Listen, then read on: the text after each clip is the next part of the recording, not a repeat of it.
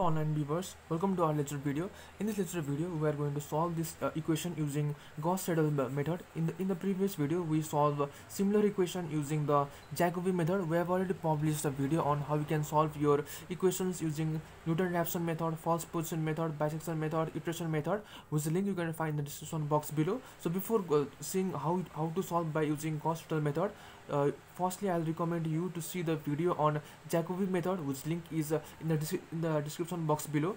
So the condition for Gauss-Seidel method is as same as Jacobi method.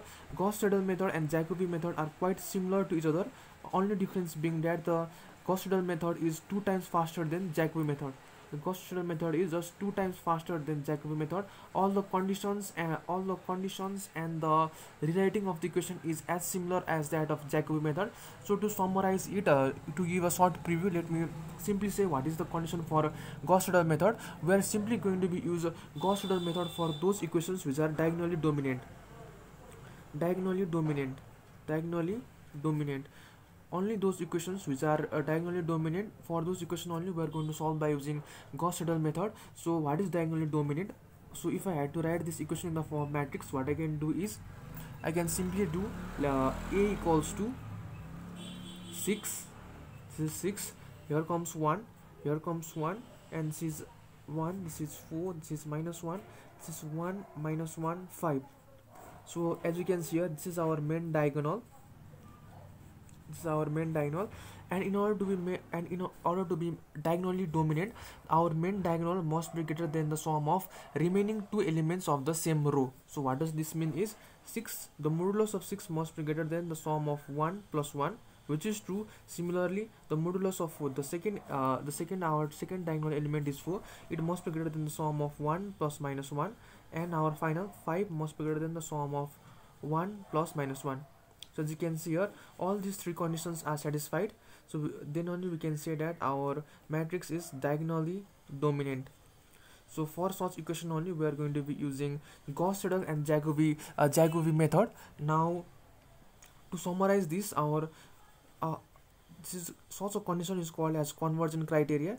If our equation is not diagonally dominant, our roots is going to be are not going to be convergent, they are just going to be divergent, and we are not going to end up in any particular answer.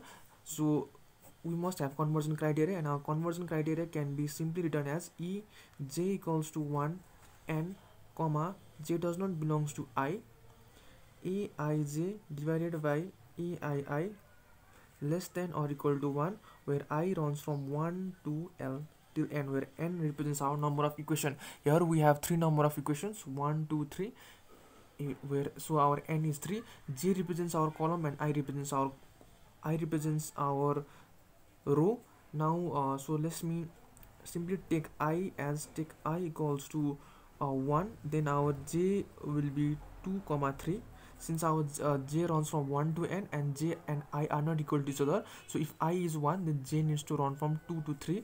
Then what we get is aij, so that is a12 plus a I remains same, but j value changes to 3, divided by a11. This needs to be less than or equal to 1. So as you can see here, this is our first condition.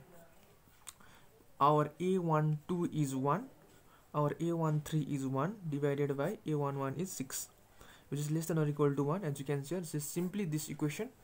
Let me write it down over here.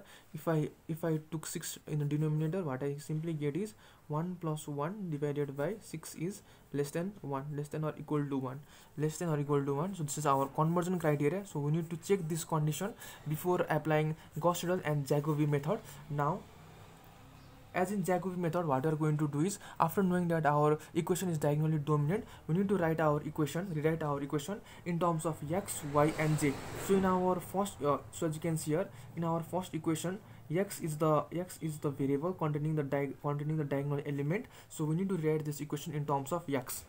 So x equals to 20 minus y minus j divided by 6. Similarly, in our second equation, y variable is the one containing the diagonal element. So we need to write the second equation in terms of y. So simply y will be equal to 6 minus x plus j divided by 4.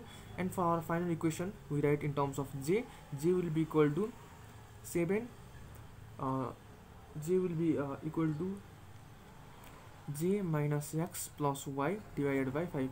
As you can see here, we have simply written these three equations in terms of x, y, and z. So as you can see here, now we need to find, for this equation we need to find roots of our equation correct to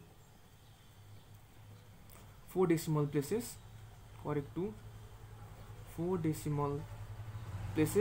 and we haven't been given any initial approximation, so we are going to consider any initial approximation. So you can if there are no any initial approximation given in the question, we are going to consider 0, 0, 0 as our initial approximation.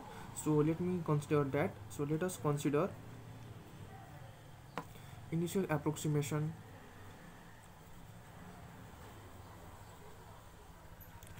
Initial approximation 0, 0, 0.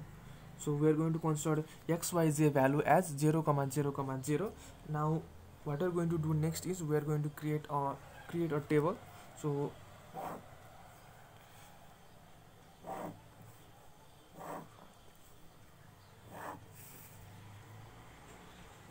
as you can see here, we are going to write n over here, x over here, y over here, and j over here. We don't need this one, n, x, y, j. Now for our first number 1, what we are simply going to do is we are going to put the value 0 over here, and we are going to find the value of x. So as I already talked in a previous video of Jacobi method, what we used to do in our Jacobi method is we used to place 0 over here, 0 over here, and we get certain value of x. So let me explain it in the procedure.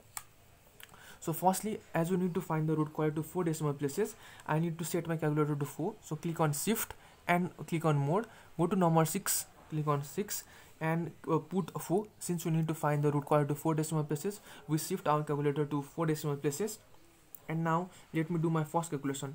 Now in place of y, I'll be placing 0, and in place of j I'll be placing 0. So I get this as 20 divided by 6 ultimately. So 20 divided by 6 will be equal to 3.333.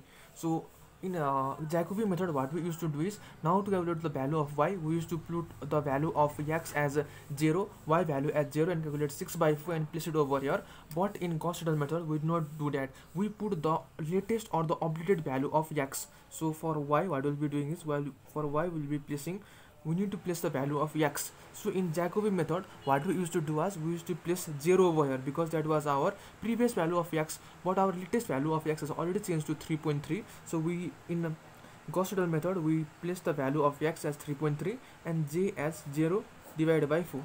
So as you can clearly see the difference, in the Gauss-Seidel method, every process, everything, the condition, the process, everything is going to be same. The only difference is we are going to place the previous values. We do not put the latest value of x, y, j in Jacobi method, but in Gauss-Seidel method we are going to be placing the latest method. So this is our Gauss-Seidel. Let me write it as Gauss-Seidel GS. So for our Jacobi method, what we will be doing is we will be doing 6 minus 0 plus 0 by 4. Since our previous value of x was 0, our x naught value was 0, so our, let me write it over here, x naught, y naught, j naught equals to 0, 0, 0. So we'll be placing this value to calculate y for in the Jacobi method. But in Gauss-Seidel method, we will be placing the latest value, which is our x1, which is 3.33. So hope you have understood the difference of Gauss-Seidel and Jacobi method. We'll be simply putting the latest value in Gauss-Seidel method. So hence our Gauss-Seidel method is therefore 2 times faster than Jacobi method. It converges to the answer 2 times faster than Jacobi method. Now we'll get our value of y as 0.6667. So let me place that over here, 0.6667. Now to calculate value of the j. So in order to calculate value of j, what we'll be doing is j equals to 7 minus x. As you can see here, our latest value of x is 3.33. We place that, plus our latest value of y is 0.6667. So divided by 5. So on solving this, we are going to get the value of z as 0.8667. Now we're going to number 2. So this is our Gauss-Seidel method. But if we were in our Jacobi method, what we'll be doing is we'll be simply doing 7 minus 0 plus 0 divided by 5. and we get a certain value which we will be placing over here. So as you can see here, that's the difference between our Gauss-Seidel and Jacobi method, and we need to run this our iterations until and unless we get our x2 and x3 completely same. Since we need to find our root quadrant 4 decimal places, our x1 and x2 must be same, or what we can also do is we can calculate error, which is e equals to 1 by 2 into 10 to the power minus 4, and this will be equal to, so this will be equal to 0.0005. So what you need to do over here is we need to find your xn minus xn plus 1 less than 0.005. So you need to calculate your x6 minus x5, x2 minus x1 less than or equal to 0.005. Or just to simplify your process, what you can do is you need to find x1 and x2 same. So if you get your x1 and x2 same, you can end your iteration right over there. So you need to continue this iteration. So now to calculate the value of x2, what I will be doing is, so x2 will be equal to 20 minus y minus j by 6, 20 minus y. My latest value of y is 0.667, minus my latest value of j is 0.8667 divided by 6. So I get this as 3.0778. Now for my y2, what I will be doing is 6 minus x. My latest value of x is 3.0078. So I will be placing that. But in a Jacobi method, I will be placing my x value as 3.333 only. I will not be placing my latest value x2, but I will be placing my previous value x1 only. So that difference is the only difference between Gauss-Seidel and Jacobi method. All the remaining things are same. So now let me calculate my j, which is 0.8667 divided by 4. In this way, I will be getting my y2 as 0.9472. Similarly for j, my latest value of x is 3.0078, and my latest value of y 0.9472 divided by 5. Placing that, I will be getting as 0.9739. So we need to follow this same step for quite a while. So just to speed up the process, let me simply write down my value of x5. For my, if I run this iteration till x5, I'm going to get my x5 value as 3.004, and it's going to be 0.9997, it's going to be 0.9999, and my sixth iteration value is 3.00001 and 1.0000, and it's going to be 1.000.